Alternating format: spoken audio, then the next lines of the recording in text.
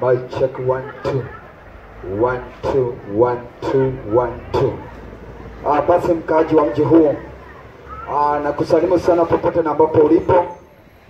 Najulikana kama Evangelist Peter Karaya kutoka upande wa Nyahururu, lakini kuishi kwangu naishi hapa Githurai 45. Nataka nikianza kuchukua muda huu nikianza kuzungumza kile na ambacho Mungu ameweza kunituma nacho mahali hapa kwa dakika chache, kwa maana tuona ya kwamba mvua nayo kuna jinsi ambavyo inatatiza kiasi, lakini ni sawa tu, haiwezi nizuia nikaweza kupeana ujumbe kwa dakika zile na ambazo Mungu ataniwezesha. Na basi kwa hivyo nataka nikiweza kuomba moja kwa moja nikaingia katika neno lake Mwenyezi Mungu. Baba wetu na Mungu wetu ishie milele, ninakutukuza na kulihimidi jina lako. Nasema ni asante mfalme mwaminifu kwa kunipa safari njema hata kufika mahali hapa. Ni asante hata kwa kunituma na ujumbe huu katika mji huu. Utukuzwe, uheshimiwe na hata uabudiwe milele katika jina la Yesu Kristo. Baba wetu wa rehema, naomba ukaheshimishe neno lako katika jina la Yesu Kristo. Mji huu Baba wetu wa mbinguni, ninauombea utukufu wako mfalme mwaminifu. Tawala Jehova katika jina la Yesu. Kila maroho chafu, mapepo ya kila aina ambao hukuja kinyume na neno, Baba ninapingana na maroho hayo yote chafu katika jina la Yesu Kristo, na ninatangaza utawala wa roho wako Bwana wa majeshi. In the mighty name of Jesus. Wewe ni mwema, unastahili na wewe utukuzwe milele. Katika jina la Yesu Kristo nimeomba hata na kushukuru. Amen, amen, amen. Katika kitabu cha Job 28, Job 28 verse 28.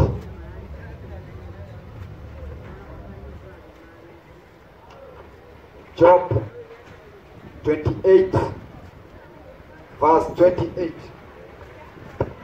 The word of God says, and unto man he said, behold, the fear of the Lord, that is wisdom, and to depart from evil is understanding. Sikiza mtu wa Mungu, ujumbe ambao Mwenyezi Mungu akanituma nao katika mji huu. Na Mungu akasema ya kwamba, naye mwanadamu akamwambia ya kwamba kwa kumwogopa Mungu, hiyo ndio hekima, na kujitenganisha na maovu, hiyo ndio ufahamu. Hekima inaangaliango katika njia nyingi sana, na hekima watu wanaitazamanga na hali tofauti tofauti. Na utapata ya kwamba wale wakale walisema ya kwamba ukiona mzee ambaye ako na mvi, huyo ndio ambaye ako na hekima. Kasema ukiona mtu ambaye amekula chumvi nyingi, yani ameweza kuzoeka katika miaka yake, hekima ndio hiyo, yeye amejawa na hekima. Lakini neno la Mungu linasema tofauti, kwa maana neno linasema ya kwamba hekima inatokana na kumwogopa Mungu. Hekima inatokana na kumheshimu Mungu. Hekima inatokana na kuwa na hali ya kumuenzi Mwenyezi Mungu. Kwa hivyo hekima si kuwa na mvi kwa kichwa. Hekima si kukula chumvi ama kuzeeka. Hekima si kuwa na utajiri. Hekima si kuwa na umasikini. Hekima ni mtu ambaye anamcha Mungu, mtu ambaye anamwogopa Mungu, ule ambaye mienendo yake inadhihirisha kwamba yeye anamwogopa Mungu. Ukikuyu anapendanga sana hiyo midhari, wakati anasema ule ambaye ameweza kuzeeka, ukitaka hekima enda kwa wazee na ni salama. Lakini je, ni wazee wote unaweza kwenda kwao wakaweza kukupa neno la hekima? Ni kwa wazee wote unaweza kaanisha na wao wakaweza kukunenea maneno ambayo ni ya hekima, wakaweza kukuelekeza katika njia ambazo ni za hekima? La hasha. Maana utapata wale wazee wengine ambao unasema utaomba hekima kutoka kwao, wanalala kwa mitaro. Wamekosa kuwa na hali na ambayo ni ya kumwogopa Mwenyezi Mungu. Mungu anasema kumwogopa, hiyo ndio hekima. Kuachana na maovu, kuachana na dhambi, hiyo ndio ambayo ni ufahamu. Wakati unajitenga na dhambi, ewe mtu wa Mungu, wakati unajitenga na maovu, that is what is wisdom. That is what is understanding. Mtu ambaye kuna ufahamu ni mtu ambaye anajitenga na dhambi. Ni mtu ambaye anajitenga na maovu. Kumwogopa Mungu ni kujitenga na uovu. Sijui kwa nini Mungu akapenda nikanena neno hili katika mji huu. Lakini kuna uwezekano ya kwamba kuna wale ambaye Mungu ananenea, ambaye huamini ya kwamba hakuna dhambi, hakuna uovu. Mwingine akaamini ya kwamba hakuna Mungu. Nodokane wako ya kiugo ya wakwirati ni kure Ngai. Na kayushio newe wira modo wadi atuike wako mwetigera. Anaambia mwanadamu akaweza kumuogopa, akaweza kumuheshimu. Mimi naonanga jinsi ambavyo tuliweza kuwa tunawaheshimu wazazi wetu, na si tu tulikuwa, hata sasa tunawaheshimu wazazi wetu, tunawaheshimu wakubwa wetu. Labda kizazi hiki ambacho kimeanza kukuja, ambacho hakina heshima. Ati mtu ambaye ni mkubwa atapita vijana wakicheza mpira na hawawezi simamisha mpira, watamuonga hata na mpira ule. But I tell you the truth, kuna heshima ambayo sisi tulionyesha tangia tulipozaliwa. Wakati tulikuwa, wazazi walitufundisha kitu inaitwa discipline, na tukaweza kukua katika hali hiyo. Sasa hata nikisalimia mtu ambaye ni mkubwa, siwezi mwambia gota. Kuna salamu ambazo naweza msalimia, salamu za kiheshima. Siwezi salimia babu yangu sasa mambo, siwezi. Maana kuna ile salamu nilifundishwa, salamu za heshima. Sasa kuna hiyo hali ambayo iliwekwa ndani yangu kuhusu wakuu wangu, nayo ni hali ambayo ni ya kumwogopa ule ambaye ni mkuu wangu. Lakini ukiangalia sasa, watu ambao tuko nao katika kizazi hiki, tumekuwa katika hali ambayo hatuonyeshi kumwogopa Mungu, hatuonyeshi heshima Mungu. Tutembea katika njia ambazo ni za anasa, tuenenda katika njia ambazo hazimtukuzi Mwenyezi Mungu. Niliona maombi mengine yameletwa pale katika televisheni moja. Ati ukitaka hiyo maombi ikuwe kama sikiza tuni yako, ni sawa, una subscribe tu. Maombi ambayo hata haina heshima mbele zake Mungu. Vijana wadogo wamekuja na lugha ambazo ni chafu, lugha ambazo hazina heshima. Kijana atasimama mbele ya wazee aseme fungeni macho tuombe. Sikia anasema saa kodi nimekaa na kurembeti. Unawaza wewe huyo mtu ni nini amesema? Unaona hakuna kumwogopa Mungu, hakuna heshima. Saa kodi ni nini?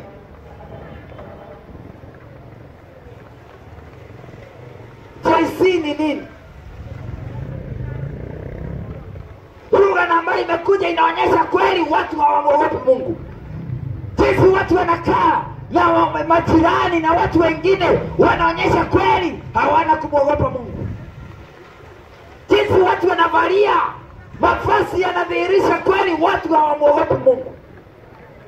Tabia na mienendo ya wanadamu sahihi ni dhihirisho tosha ya kwamba watu hali ya kumwogopa Mungu hakumo ndani yao, na hawa ndio ambao unasema ya kwamba wako na hekima.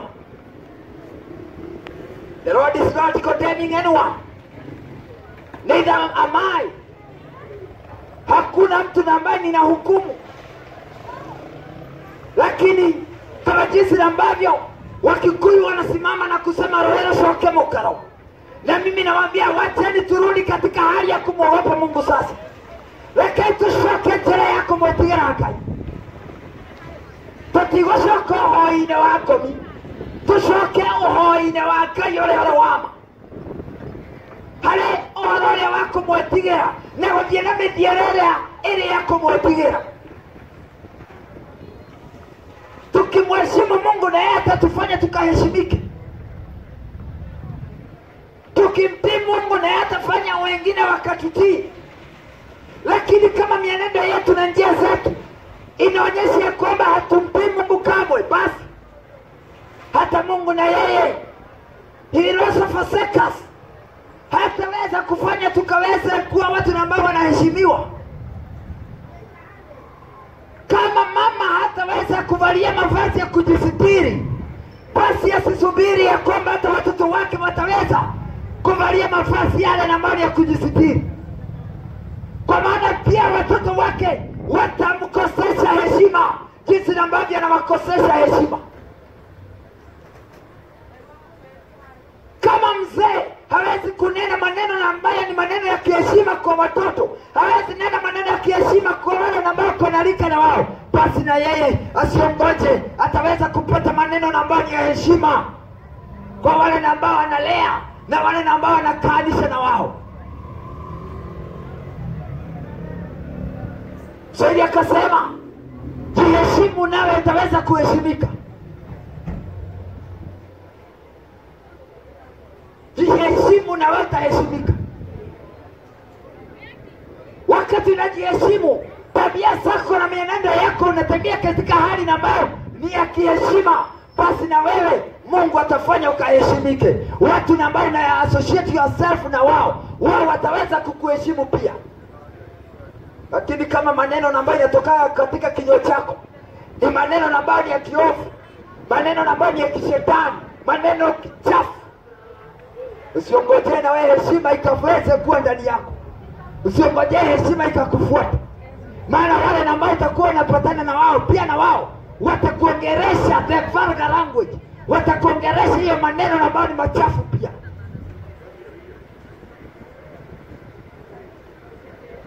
And unto man he said, the fear of the Lord, that is wisdom. Kumwogopa Mungu, hiyo ndio ambayo ni hekima. Kumheshimu Mungu ndio hekima. Kuachana na dhambi, that is understanding. Mtu ambaye anaelewa hii ni dhambi anachana nayo, huyo mtu anahesabika kuwa mtu ambaye ana ufahamu mkubwa sana. Unahesabika kuwa mtu ambaye anakuelewa mambo. But you see the generation, kizazi ambacho tuko nacho hakielewi dhambi ni nini, hakielewi uovu ni nini. Wachungaji kanisani wanasema tu achaneni na dhambi, achaneni na dhambi, but they are not pointing out dhambi ni nini. Watu hawaambiwi dhambi ni nini. Mimi ninajua wakati tulikuwa tunakuwa, wakati tulikuwa tunacharazwa viboko, unagofokokera kwa maana nimeyaweka. Unapigwa viboko ukiambiwa hii ni dhambi umefanya, hii ni dhambi umefanya. I remember my father, hata umbwa na ambaye tulikuwa naye, kama angeweza kuenda akapupu pale nje, alikuwa anakuja anachukuliwa. Naona babangu anashika ule mbwa, anamnusisha ile pupu yake, anaiyekelea viboko nyuma. Kesho yake hautaiona ikifanya vile, maana inajua hiyo ni dhambi.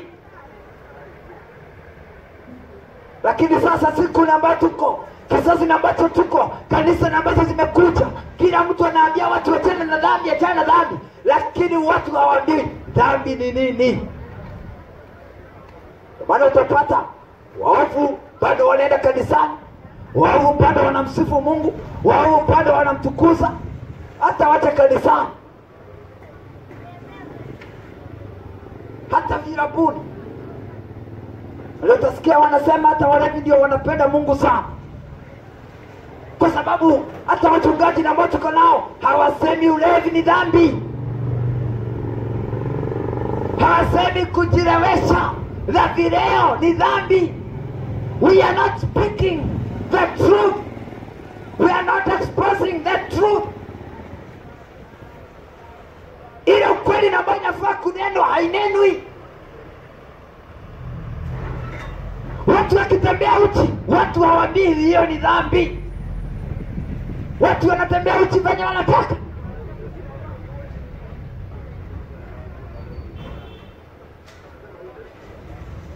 Hakuna kustaajabu tena, kwa kuwa watu watatu hii miniskirt na tumbo cut wanaingia nazo kanisani tu kawaida.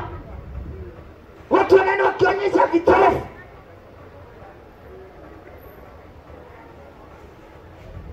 Ili hali kuna wale ambao wamekaa pale, they don't point out that this is sin. Kile ambacho wanaambia watu, tafadhalini vaeni vizuri, vaeni vizuri, vaeni vizuri. Kuvaa vizuri ni kusema nini?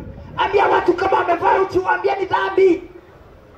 Waambie wanadamu wafunike miili yao. Maana Mungu wakati aliona Adamu na Hawa, akaona ya kwamba wameweza kuwa uchi, Mungu akamshika mnyama na akaweza kumkata ule mnyama na kuchukua ngozi na kutengeneza vazi na kufunika mwili wa Adamu na Hawa.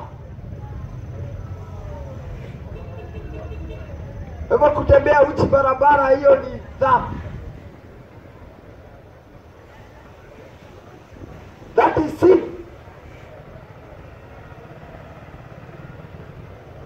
Ile dhambi watu wanaambiwa tu ni dhambi ya kuabudu miungu ingine. Hiyo watu wanaambiwa sana hiyo. Hiyo ndio watu wanaambiwa, ukisujudia miungu ingine hiyo ni dhambi. Sawa. Watu sasa hawaabudu miungu ingine, lakini watu wanatembea uchi. Watu wanaovya mimba. Watu wanaua. Watu wanapakana. Watu wanafanya kazi za ukahaba. Watu wanauzia watu vileo na madawa za kulevya. We don't count those like sin.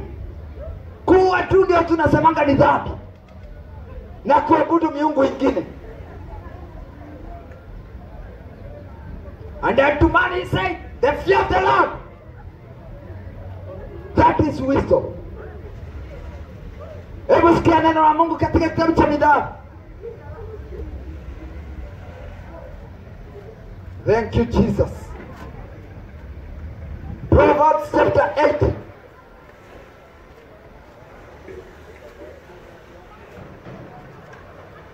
Proverbs chapter 8 verse 13. Neno la Mungu linasema namna hii. The fear of the Lord is to hate evil. The fear of the Lord is to hate evil, pride and arrogancy, and the evil way, and the forward mouth do I hate. Wanasema ya kwamba the fear of the Lord is to hate evil. Kumhofu Mungu ama kuemwenzi Mungu ama kumwogopa Mungu ni kuchukia dhambi. Kuchukia uovu is to hate evil. The fear of the Lord is to hate evil. Watigara Ngai ni kumena siku ciothe cia ũũru. Hautaki kuhesabika mahali popote na dhambi. Hautaki kuhesabika mahali popote pako na uovu. Watu wa Junction mukasikie. Kama Mungu alikuumba katika njia zake, on his own rightness, katika umbo lake, basi kile ambacho Mungu anapenda, wewe pia unafaa kupenda. Kila Mungu anachukia, na wewe pia unafaa uchukie. Sasa Mungu anachukia uovu. Kwa nini wewe upende uovu? Na sisi ndio tunasema nyendete Ngai muno na ngoro yakwa. Tumwendete muno, ndio mundu ni murefia refete vyu. Nyendete Ngai vyu, nyendete Ngai vyu. Napenda Mungu sana, lakini tabia na mienendo yako haidhihirishi kweli. Haionyeshi kweli unampenda Mungu. Mambo ambayo unafanya, mambo ambayo unayotekeleza hayadhihirishi kwamba unampenda Mungu. Kwa maana wokovu ni tabia. Hata kumwogopa Mungu ni tabia. Wakati unasema unamwogopa Mungu, ni tabia. Watu wanaonanga wanasema kweli, huyu mtu anamwogopa Mungu. Lakini hawezi sema ya kwamba unamwogopa Mungu na tabia haionyeshani ya kwamba unamwogopa Mungu. Because you cannot lie to people. Hawezi danganya watu. Watu wanakujua vizuri. Watu wanakuelewa. Watu wanakuelewa. Kama umeokoka, watu wanajua umeokoka. Na kama haujaokoka, watu wanajua haujaokoka. Ni kama mwanamke ambaye ako na mimba. Siku za kwanza, siku za pili, miezi mbili, miezi tatu ya kwanza haionyeshani. Lakini ngoja, miezi inaenda, inafika mahali hawezi kujifisha tena. Sasa inakuwa dhahiri kwa kila mtu, popote anaenda, kila mtu anajua ya kwamba huyu mama ameweza kubeba. Wokovu nao iko namna hiyo, kumwogopa Mungu nao kuko namna hiyo. Hawezi jifisha kwa muda mrefu. Kama unamwogopa Mungu, lazima kutaonekana matunda. And people will say that this man fears the Lord. This man, this woman fears the Lord. Matunda. Yesu akasema utawatambua kwa matunda, si kwa kusema na mdomo.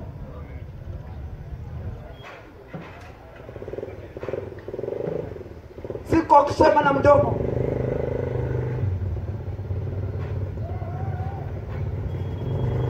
Mdomo huwa inasema sana. Mdomo huwa inaongea sana. Lakini tabia ndio watu wanaona. Kama jirani na mbona kana wenye mumekondisha na wao, they know kama umeokoka ama haujaokoka. Majirani na mbona nafanya kazi pamoja na wao, wanajua kama umeokoka ama haujaokoka. Hawezi danganya. Hawezi danganya. Kwa kuna watu ambao wao wanajificha sana. They are very ashamed of the gospel. Wanajificha sana. Kama ni mavazi, kuna ile mavazi ya kwenda kanisa, na kuna ile mavazi ya kwenda kazi, na kuna ile mavazi ya kwenda party. But a radical Christian, mavazi ambayo anaenda nayo kanisa, hiyo mavazi hata kazi anaenda nayo. Hakuna mahali hawezi ingia nayo.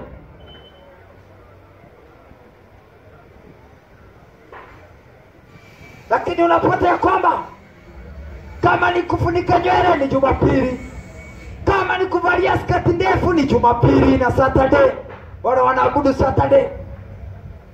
Lakini siku hizi zingine zote huyo mtu wako kwa trousers, ndio yamevaa mini skati, matumbo kati.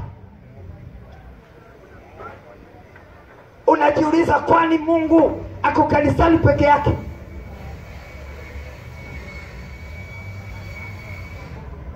I told you, characters, tabia hunena sana kushinda maneno ya mdomo.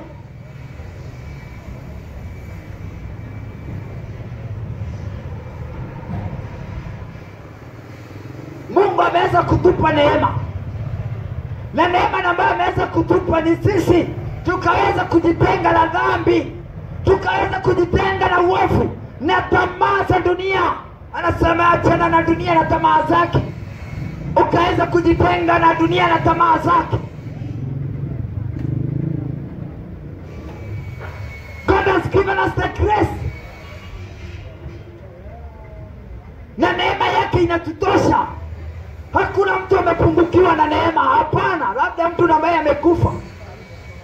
But as long as uko hai, neema ya Mungu inakutosha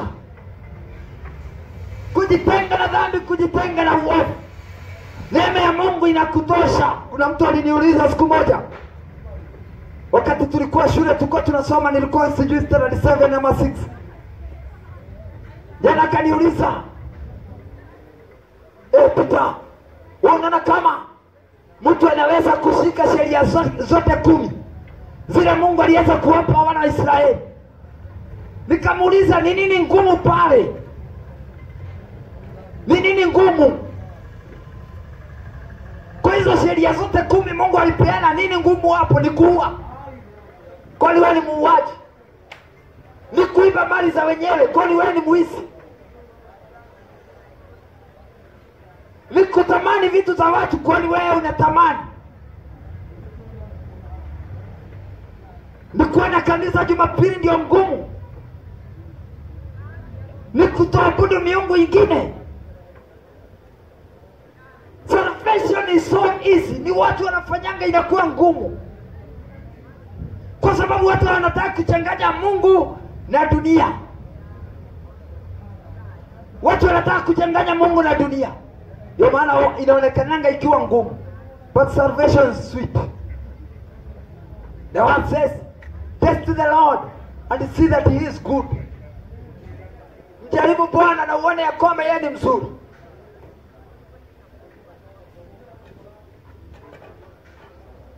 Sasa ni njia ambazo ni njema, na sisi pia nataka tukawe kama yeye. Ingia katika neno la Mungu upate pale Mwanzo 6:8. Neno la Mungu linasema ya kwamba lakini Nuhu akapata kibali mbele zake Mungu, kwa kuwa Nuhu alikuwa mtu mwenye haki, alikuwa mtu na ambaye alikuwa na utakatifu. Enda kwa Daudi, enda kwa kina Stefano. Those people, they walked with the fear of the Lord and they departed from evil.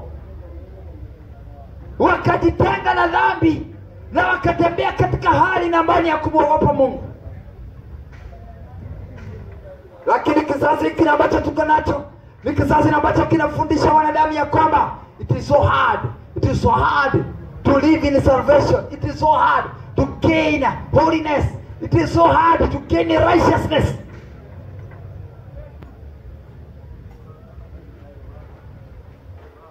Unapata ya kwamba hata mahubiri imeanza kubadilika sasa. Napata hata wachungaji wengine wanasema dhambi haiwezi peleka mtu jehanamu. Unashindwa, kwani wanadamu wanasoma Biblia gani? Watu wanahubiri maneno gani? Who make those people preachers? Where else the word of God says in the book of Hebrews 12:14 that seek peace with all men and the holiness which without no man shall see the Lord. Ati bila utakatifu hakuna mtu atakayemwona Mungu. This calls for the fear of the Lord, and my message is all about the fear of the Lord. Ndio maana hata hii gari unaona pale mbele nimeandika fear God, ogopa Mungu. Maana kama kuna kizazi ambacho kimekosa kumwogopa Mungu ni hiki chetu.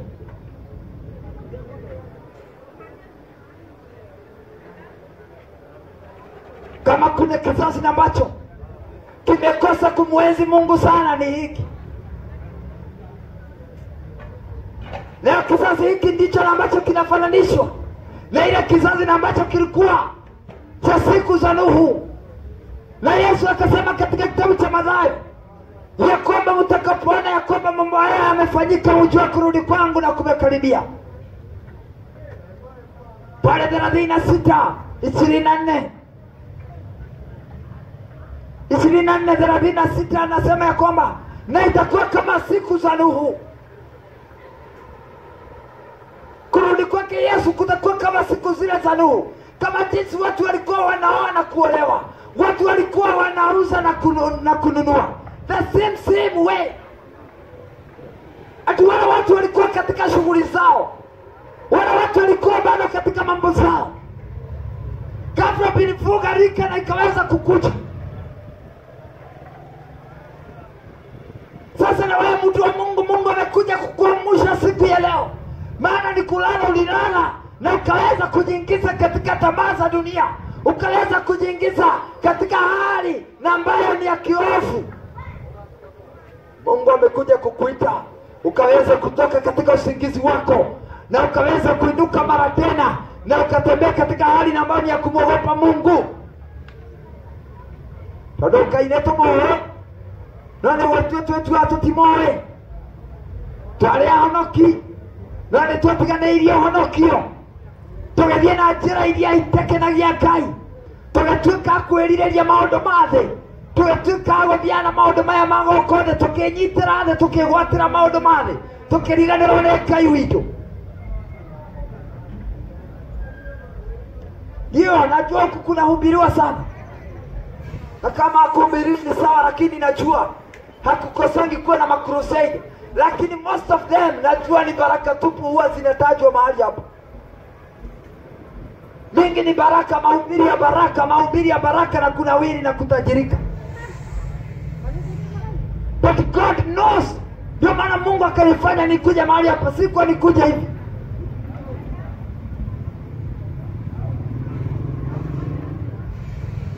Na hata sikuwa nifikishe mahali hapa. Na Mwenyezi Mungu atukuzwe sana kufanya mvua ikasimama.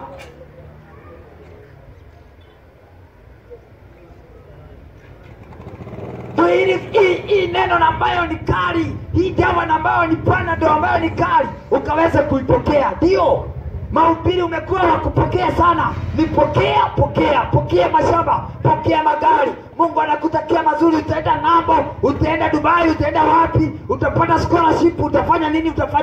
Lakini sasa leo, siku hii ya leo, Mungu amekuletea ujumbe ya kwamba umuogope yeye na ukaweza kumwenzi. Ndio Mungu anakuwaza mambo mema, anakuwazia mambo mazuri. Hata ya mahubiri ya pokea ni sawa, ni salama. Lakini mtu wa Mungu hatuwezi ishi kwa mahubiri na ambayo inaelekea pande moja tu.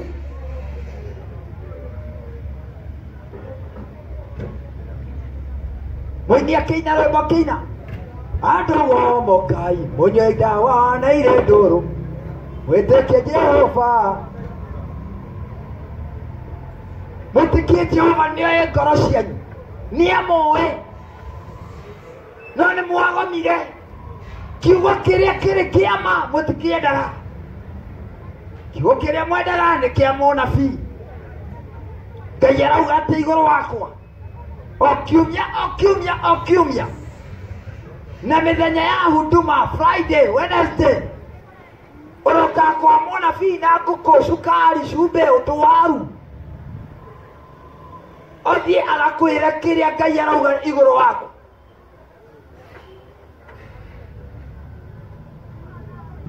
Muthuri oka na cukari hwaine, rucio no nginya goka thoke tondu ni urokire gutwarira munabii. Ukero ni keke mureaga, na wewe wararia nyumba yako,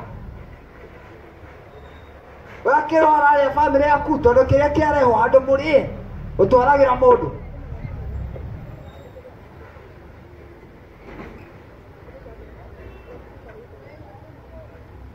Kienda pale unaishi kwa kupiganishwa na familia zako, naishi kupiganishwa na wazazi wenu, unapiganishwa na anko, unapiganishwa na auntie. Dada yako uamke saa 9 usiku uombe, uende mlimani siku 3, uende wiki mzima, ufunge siku 40, ukuje na 10,000 tukemee hiyo mapepo. Watu wanapora mashamba, watu wanapora magari zao, watu wanapora mali. In the name of huduma. Ogopa Mungu na njia zako zitakuwa mzuri. Fear the Lord and you will be good. Wetigire Ngai maundu maku magacire. That is the message. Maana watu ambao unaenda hata huduma kwao hawaoni dhambi zako. Wanaonanga tu wewe utaenda Marekani, lakini hawajaiona dhambi zako. Umeanguka kwa usherati, hiyo hawaonangi. Lakini wanaona utaenda Mombasa, sijui utaenda wapi, utajenga manyumba. Hizo wanaonanga sana hizo. Let us face the reality. Let us face the reality. The word of God says here, 1 John 2:15. 1 John 2:15 inasema, love not the world, neither the things that are in the world. If any man love the world, the love of the Father is not in him. For all that is in the world, the lust of the flesh, the lust of the eyes, and the pride of life is not of the Father, but is of the world. Anasema ya kwamba mtu asipende dunia wala mambo yaliyomo katika dunia, kwa kuwa mtu akipenda dunia, upendo wa Baba hakumo ndani yake. Kwa kuwa yale yanayopatikana katika dunia, yaani tamaa za mwili, tamaa za macho na kiburi cha maisha, nothing good comes from the world. By the way, it is the enemy Lucifer rules the world. Na kama shetani anatawala dunia, ni nini kizuri kinatoka dunia? The word says the gods of this world, they have blinded many not to see the glory of God. 2 Corinthians 4:4.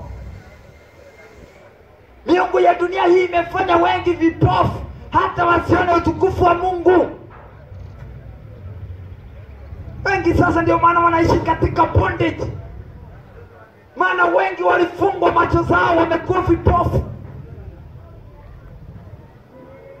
Wanatembea katika njia ambazo ni za kipofu.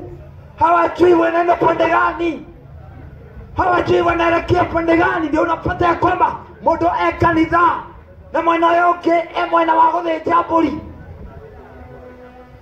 Maana ule mtu ni kipofu, hajui ako pande gani.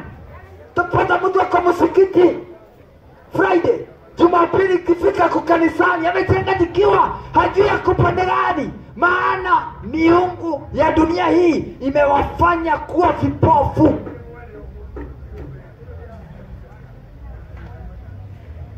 Hiyo inatokana na kuipenda dunia na kukosa hofu ya Mungu ndani yetu, kukosa kumwogopa Mwenyezi Mungu. Tukikosa kumwogopa Mungu, mambo kama hayo ndio ambayo yanatufuata. Danieli anafika mahali anamuomba Mungu, anasema, Mungu, sisi kwetu tumejawa na kuchanganyikiwa, tumejawa na aibu, lakini wewe ni Mungu mwenye haki. Baada ya kuweza kuona watu jinsi ambavyo walivyo, kuna jinsi watu wanavyoabudu miungu ingine.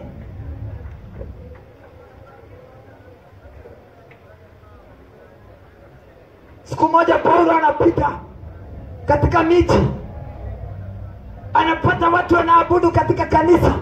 Kanisa lilikuwa na bango na ambalo limeandikwa miungu isiyojulikana, na watu wanaabudu mahali pale.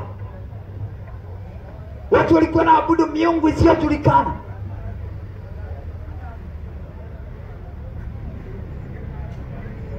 Facing the truth is hard, but it's so simple and it's so sweet if you like it.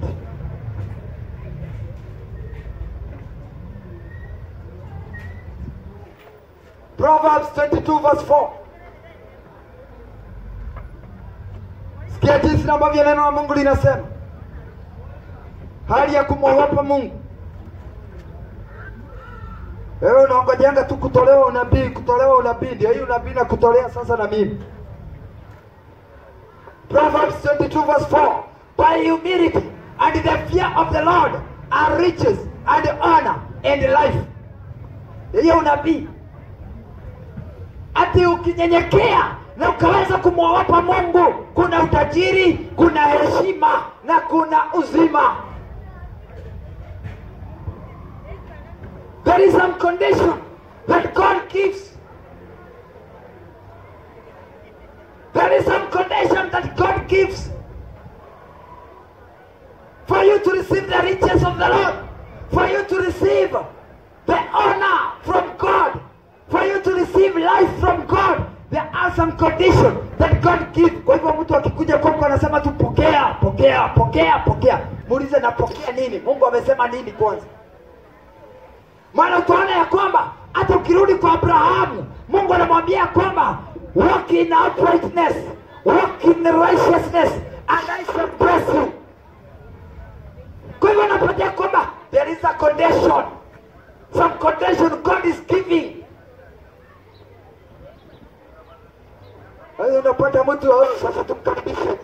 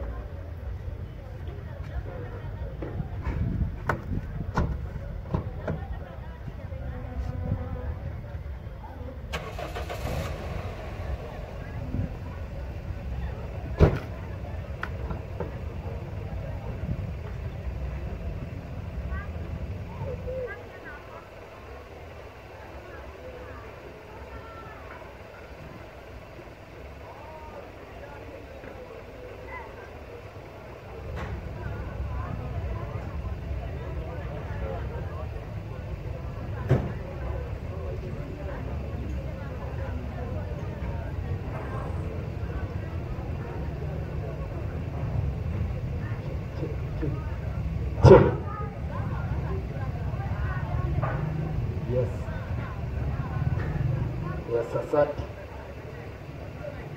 Check. 1 2.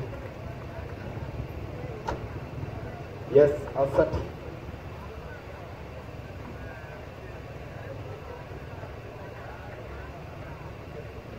Niko ninasoma Mithali 22 mstari wake ni 4. By humility and the fear of the Lord are riches and honor and life. Wewe unataka ukaweza kutajirika. Wewe unataka ukaweza kutembea katika njia ambayo ni amani. Unataka ukatembea katika njia ambayo ni heshima. Ukatembea katika furaha na hata uzima ukaweza kupokea. Neno linasema ya kwamba nyenyekea na ukaweza kuwa na hali ambayo ni ya kuweza kumwogopa Mungu. Ukinyenyekea, Mungu anakuinua. Ukinyenyekea, Mungu anakubariki. Kwa kunyenyekea na ukaonyesha kumwogopa Mungu katika maisha yako. Walk under the fear of God. Tembea katika hali ya kumwogopa Mungu. Tembea katika hali ya kumwenzi Mungu. Na uweze kuona ya kwamba Mungu naye amekubariki. Hakuna hata mmoja anapatananga na Mungu na kutembea katika hali ya kumwogopa Mungu. Anamoibisha. God never fails his own. He never fails those that walk under his fear. Anasema ya kwamba yeye huinua wanyenyekevu, lakini yeye hushusha wenye kiburi. Kutembea katika hali ya kujiinua na majivuno na kiburi, anatushusha chini. Maana mtu mwenye kiburi, yeye ananga hali ya kumwogopa Mungu katika maisha yake. Tujifunze kumwogopa Mungu sana na kutembea katika njia ambazo zinampendeza Mungu. Hata wakati tunasema tumeokoka, tabia na mienendo yetu inaonyesha kweli huyu mtu ameokoka. Si ushuhuda tu mdogo, bali hata tabia inaonyesha. Na kwa sababu ya haya na mengine mengi na machache ambayo nimeweza kunena, Mwenyezi Mungu akaweza kuwabariki na akawatendea mema katika jina la Yesu Kristo. Nataka nikaweze kuomba na ili nikaweze kumaliza. Baba wetu na Mungu wetu uliye juu mbinguni, wewe ambaye umeenzika milele na unastahili sana. Ninakuheshimu, ninakuabudu, hata ninakutukuza na kusema ni asante. Kwa hiyo neno Baba wetu wa mbinguni nimeweza kuinenea watu wako katika mji huu. Mfalme mwema, upewe sifa na utukufu katika jina la Yesu Kristo. Ninaomba sasa ukafungua watu wako Baba, na ambao wamefungwa katika minyororo ya dunia hii. Watenganishe watu wako na dhambi na maovu, watenganishe na mauti Baba, na ukaweza kuwaamsha Baba kutoka katika usingizi wao. Wainue mara tena na ukaweza kuwaongoza katika njia zako za wokovu katika jina la Yesu Kristo. Wale wamefungwa Baba na ulevi, ukawafungue. Wale wamefungwa na ukahaba Baba, ukawafungue. Wale wamefungwa na mambo ya wizi Baba, wafungue katika jina la Yesu. Ninatangaza ukombozi wako kwa wazee na wamama hata vijana katika jina la Yesu Kristo. Wewe ni mwema na unatosha. Ule ambaye Baba amefungwa masikio yake Baba, na kasikiza neno hili popote alipo. Bariki yeye na kazi yake Mfalme katika jina la Yesu Kristo. Ni asante, pokea sifa na utukufu katika jina la Yesu Kristo. Nimeomba na kushukuru. Amen and amen. Mungu wa amani akaweza kuwabariki na akaweza kuwatendea mema katika jina la Yesu Kristo.